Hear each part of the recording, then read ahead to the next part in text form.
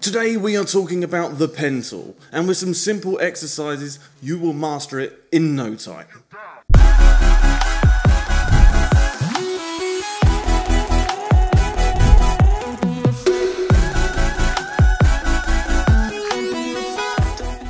What is going on, guys? Shooting Dave here, so good to see your faces. Welcome back to the channel. Now, if you're new here and you don't know what I'm about, I am at Shooting Dave, a photographer from London that now lives here in Los Angeles, and I make photo and video editing tutorials. So, sounds like something of interest to you? Then please do consider subscribing. So, what does the pen tool have to do with photographing cars, I hear you ask? Oh, my sweet child, the pen tool is just about the most important retouching tool in your arsenal. So what do I use the pen tool for? Well, just about everything inside of Photoshop. You see, I use it for masking in layers, I use it for masking in groups, I also use it for masking adjustment layers when I'm making those fine-tuned adjustments to my images. You see, it has a bunch of different uses and it's super helpful for refining your retouching skills. I use a Wacom tablet for this. You don't have to use one yourself. I just love it. It's an amazing piece of kit. It makes drawing those curves much easier. You can of course use a mouse or a trackpad, but I prefer the Wacom tablet, and if you want to pick one up, I'll leave a link down in the description for you guys to check out. So to get you started, let's look at some basic practices to get you up to speed. Let's jump inside Photoshop and I'll walk you through it. Okay, so inside Photoshop, I'm going to show you the basics. Now we're just going to draw around a square. It can really be any shape you want, but a square will at least help me explain the fundamentals of the pen tool. You see, the pen tool works by drawing points and then connecting a line in between it. So if you don't know what the pen tool is on Photoshop, just press P on your keyboard and it will bring it up for you.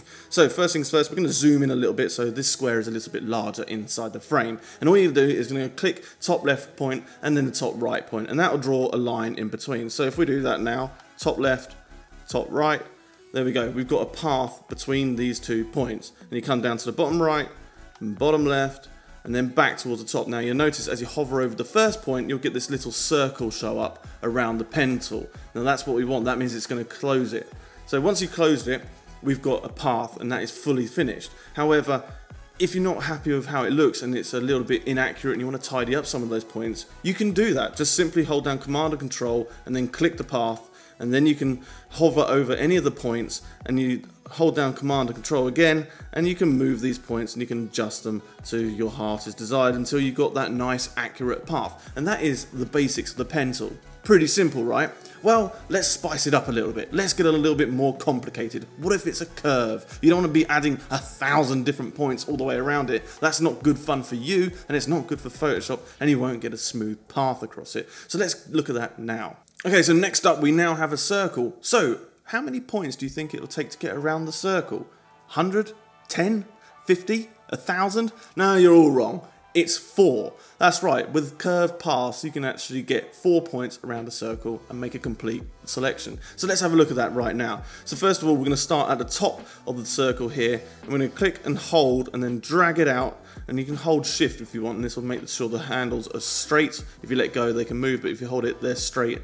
And you want to drag it out until it kind of fills up both sides of the circle. Then we're going to come down to the center point on here, click and drag, and we'll drag a path like that and do the same for the bottom. Click and drag it out and do it for this side. Click and drag it out and back to the top. Now, I know what you're saying. Shooting Dave, those paths don't line up with that circle. But don't worry, we can adjust it again like I did in the last one. So Command click.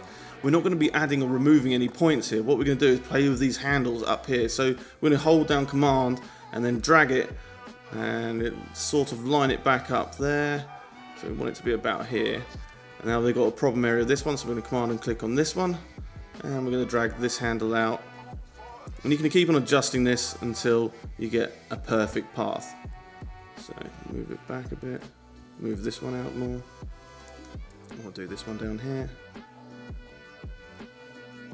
and then this one, and we'll Command click on this one, bring that in, bring this one in. And there you have it. That's how you draw a circle using the pen tool and paths. By clicking and dragging, you create a Bezier curve, which means that you can control the tangency on that curve, adjusting how wild the curve is. There's a couple of other things you can do with that, and we'll get into that just now.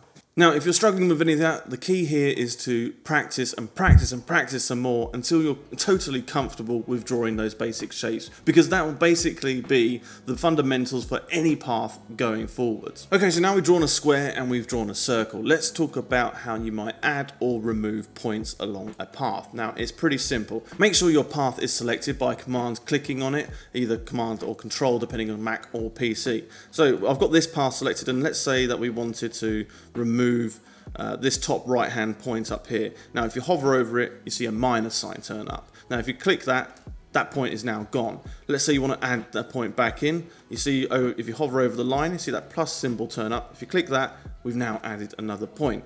Now you might notice it's got these handles on it, so that means when we move it, that's actually now a curve, which is pretty cool in most instances because you do want to work with curves generally. But say you are drawing around something like a rectangle or a square and you've got a sharp edge and you don't want a curve, so there's a couple of things you could do. You could try reducing the Bezier handles so that they're really, really close together, and that means it's going to be a much sharper angle than when they're wide. However, there is a much better way to do it. If you hold down Alt or Option on your keyboard and then hover over that control point, you'll notice a little angle symbol turns up. So if you now click that control point, it turns it back into a hard edge. So if you get curves in here which are undesirable and you want to turn that into an edge, just hold down Alt or Option and click again and it makes a point. So that way you can manipulate the points you've added and make them sharp, or if you want to add more points you can make it nice and smooth. So that's the basics of making paths. Okay, so now you've mastered the basics of drawing out paths and drawing curves, but what if you want to convert those paths into selections to make masks out of?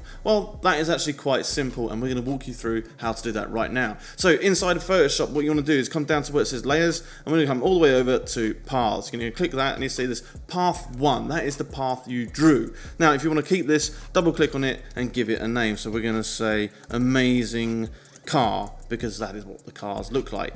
Hit enter, and now we've got that path. So now you can create another one, and if you want to draw out the windows you could put it in there. But we're going to come back to this car path here. Now to make this a mask, you want to go back to your layers. We're going to come up to layer 1 here. Make sure you've got the pen tool selected, and then you're going to command click to select the path, and if you hold down command and shift you can select multiple paths at the same time. So then we've got the car and the wheels selected. So what you want to do now is right click and go make selection. Now this is going to give you an option here of whether you want to feather your radius. I typically give it a 0.8 pixel feather because that's how it works with my 5D Mark III. I find it the perfect amount without looking too sharp and too blurry. It's up to you what values you use. You don't have to use any at all if you don't want to. Anyway, I digress. Let's click OK, and now we have some marching ants. From that you can just go down and hit your layer mask tool and it will add a layer mask on, and we can see that here.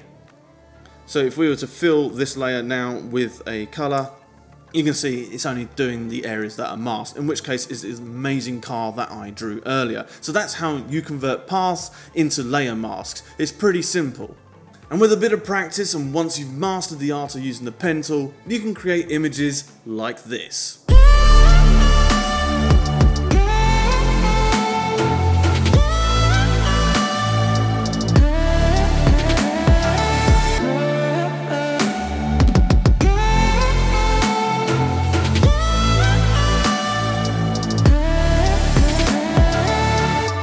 And that is all from me, guys. Thank you so much for watching. Now if you like this video, give it a thumbs up. If you've got any comments or questions, let me know down in the comments section below. And if you haven't already, please do subscribe and follow me on Instagram. I am @ShootingDave, and I shall see you in the next one. See ya.